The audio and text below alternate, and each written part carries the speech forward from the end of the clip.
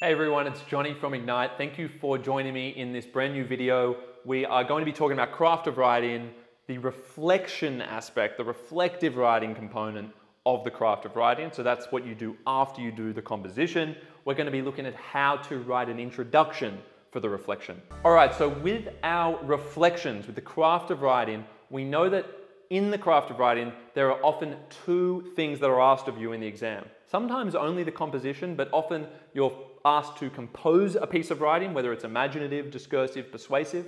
Often you'll get a choice, but we saw with the 2020 HSC paper, you won't always get a choice. They are specifically about imaginative writing, but at least in your internal assessments at school, you'll often be given a task where you get a choice to write a piece that's either in the imaginative, discursive, or persuasive form, and then there'll be part B, and part B is going to hold you accountable to make sure that you actually use the styles of writing that you studied in your prescribed texts, or at least one of those texts, and actually use that in your own writing. So convince us that you actually made a conscious effort to try and emulate the writing style of someone you have studied.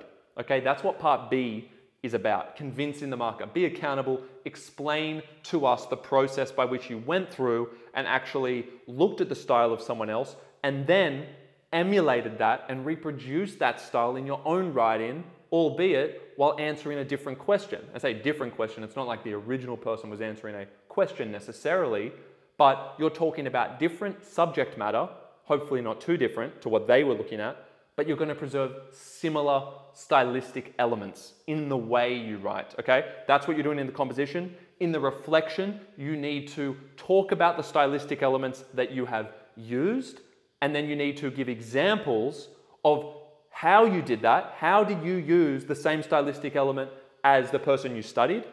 And why did you do it? What's the purpose? What's the effect of doing it?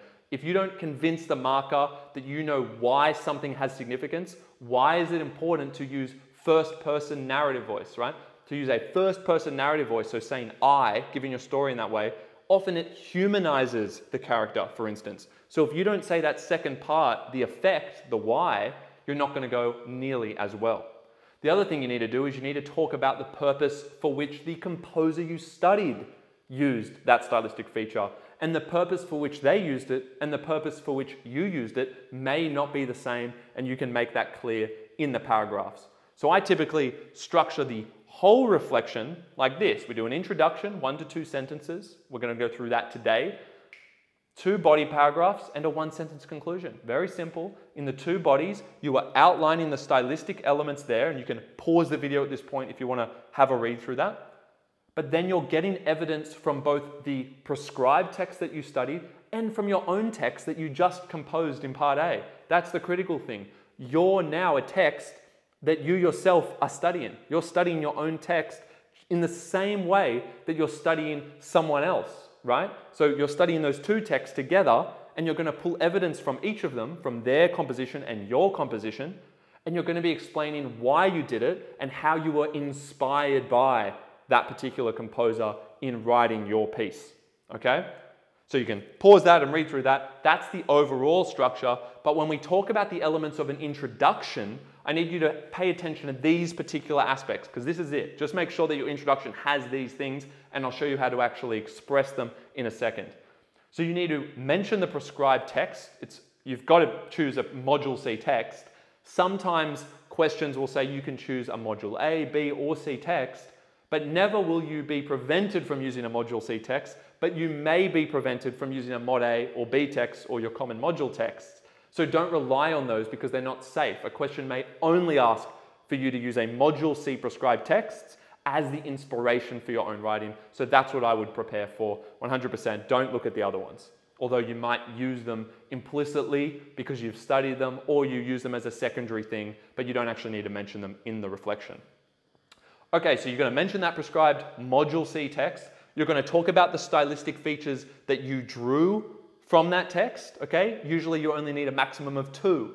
Now again, you can use lots of different stylistic elements, but you'll probably only need to talk about 2. Sometimes the questions say at least 1.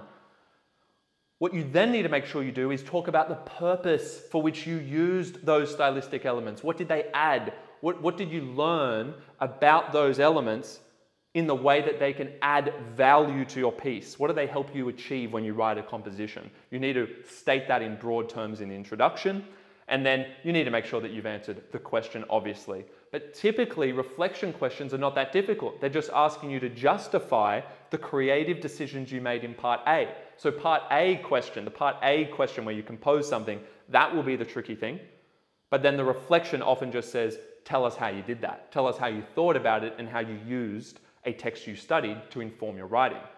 There may be a couple of other specific elements to a reflection question, so do read through the question carefully and make sure you also address that in the introduction and throughout.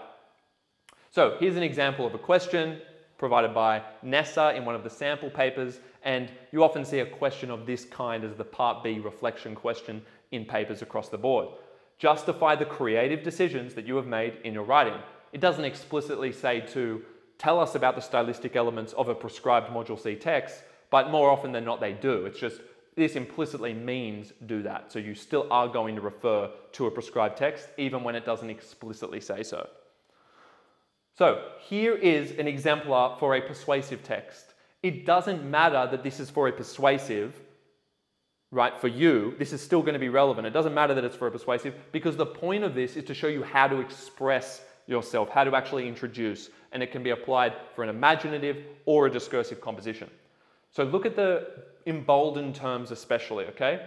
Inspired by the persuasive rhetoric of George Orwell's essay, Politics and the English Language. If you happen to do that text, lucky you. My composition seeks to, so you say, what have I been inspired by? See how I've just ticked off the prescribed text element? Now I'm ticking off purpose. My composition seeks to project the contemporary equivalent of a world whose capacity for conscious thought has been thwarted by the imprecision of modern language. Very fancy terms there, yes, some sophistication. A student of mine actually did this and I worked with them on it, but that takes time, that's refinement. That's a long process of tweaking and editing. So don't expect to come up with this first go. If you can, that's great. But the point is, don't be overwhelmed by seeing that. I want you to pay attention to these bits. This is how you frame the sentence. It's going to make it easy for you. Just fill in the gaps and then work on refining over time to make it a bit more sophisticated. Look at the second sentence. In particular, by emulating, again, I'm using that, these are nice words for a reflection task. By emulating Orwell's interwoven use, so here I'm going to bring in the stylistic elements, of relatable, concrete examples from everyday life and constant anti-metaboles, I'm not even sure if I'm saying that correctly, but these are the two techniques. I have attempted to confront my contemporary audience with a meta-level critique of society's excessive intolerance for politically incorrect language. Okay? So we've clearly conveyed the purpose for which we are writing and for which we have used those stylistic elements. And we've noted that Orwell himself used those stylistic elements. So we're using them, and we're using them to do this task. Okay, so we've clearly justified the decisions we've made. Okay, that's a good example for you. I will show you other examples in future videos. I hope you enjoyed that. That's how you do an introduction. Take away these key phrases from what I just showed you, inspired by, my composition seeks to, specifically by emulating, I have attempted to. Great words to use throughout. Use that personal language, right? I, my. You have to use that. It's a personal reflection. It's not like an essay. So hopefully that offers a lot of value for you, helps you get started on those reflection drafts. If you have enjoyed the video, please do like it, subscribe to our channel, click that bell, leave a comment below if you've got any questions, and tune into our future videos and any past videos that we may have already posted on the craft of writing to complement your study of this unit. And make sure you check out ignitehse.com.au. Check out our website for very comprehensive resources on the craft of writing, tons of other materials for all of your essays, for comprehension. Everything you need for the HSC syllabus is on our website, so check out that platform when you get a chance. Otherwise, thank you for tuning in, and I will see you in the next video.